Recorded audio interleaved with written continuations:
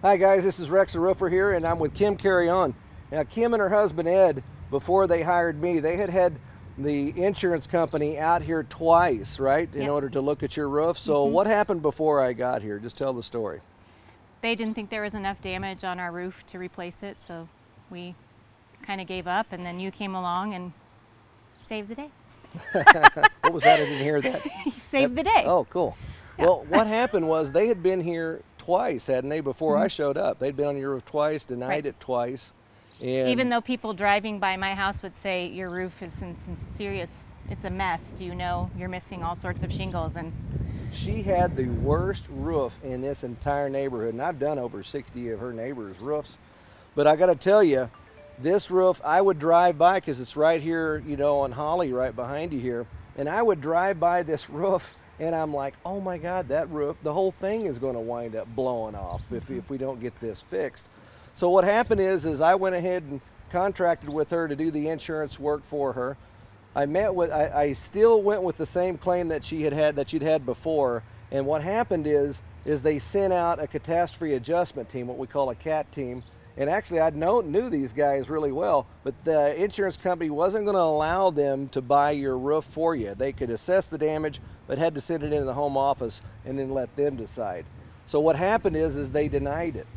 So then what we did is we filed a new claim because there was new wind damage to the house. And we had another storm. Yep. And another storm almost blowing the roof off.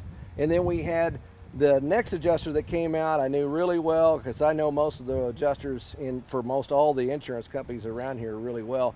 Happened to be one of my favorite guys. He came out here, took one look at it, and goes, oh my God, why didn't they buy this the first time?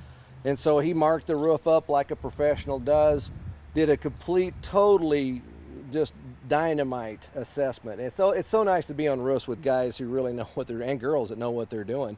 And so he went ahead and wrote it up and approved the roof, and the next thing you know, we got that roof done for you now. No rattling anymore in the middle of the night. My kids don't wake up anymore scared. So yeah, that is kind of a crazy thing, because a lot of y'all may not realize it, but when it gets really windy and you've got these old 3-tab, you know, 20-year-old shingers in there, they flap and they make a lot of noise, don't they? Yep.